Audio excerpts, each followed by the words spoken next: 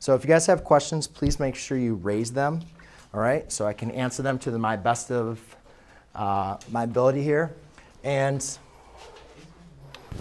of course, my eraser is over there. So ladies and gentlemen, what I'd like you to do is take out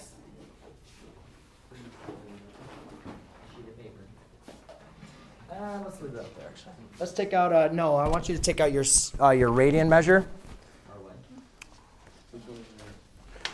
The worksheet I handed you. Oh. All right, and what I'm going to do is I'm just going to kind of work through this definition through definition. And just to kind of highlight the main points that I want to make sure that we all cover. All right, and then what we'll do is we'll go back through and have everything there for you. Pass that back, please.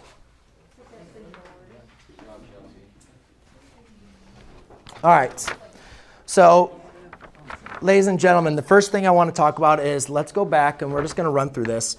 Let's go through and do a little review here, first of all, about complementary and supplementary angles. So when going back, thinking of your geometry days, we had two types of angles.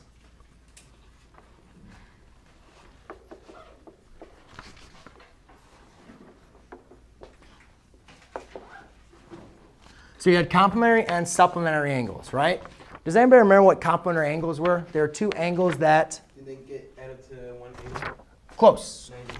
90. So you could say x plus y equals 90 degrees. And supplementary was x plus y equaled 180. Very good, right? So you guys hopefully remember those definitions, right? Now, we're not doing those definitions, so you don't need to write those down, but they're going to be very similar, all right? Because what we're still going to be dealing with angles, but we're going to be calling our angles a little bit differently with this. Now, first of all, let's say I just wanted to find x, right? What would be a kind of a formula I could write with x? If I just wanted to find x, I could say what? To find x, you would put x equals 90 degrees minus y. Right, very good. And if I want to find x here, I do x equals 180 degrees minus y. Very good. All right, well, ladies and gentlemen, what I'm going to do is I'm going to introduce a little bit of new notation. Rather than dealing with x and y, what we're going to deal with is theta. Now, theta is a Greek symbol. X and y we commonly used in algebra, and we also use it a lot because, you know, we have the Cartesian coordinates with x and y axes and so forth. Well, we're going to use theta because theta is going to be very, it's very common use in trigonometry, and that's exactly the, you know, what we're getting into right now. So we're going to use theta, and theta is just going to be your variable, all right?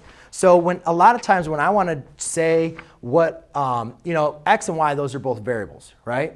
But with theta, how do I differentiate between two different angles? Well, what we can call them is 1 theta prime equals 90 minus theta.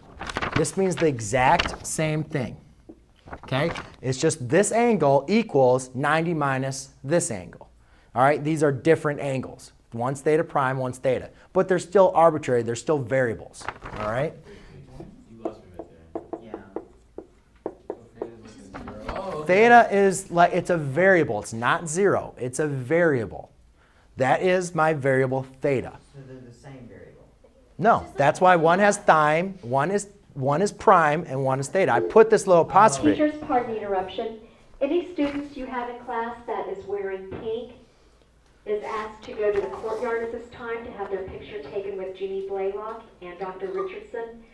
An announcement will be made when all students are to be back in their classroom. Thank you. OK.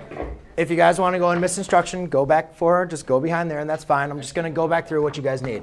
So you guys have, so do you understand a little bit of the idea of that? Yeah. Right? You have theta prime and theta. OK? Theta prime and theta. We good? We understand a little bit.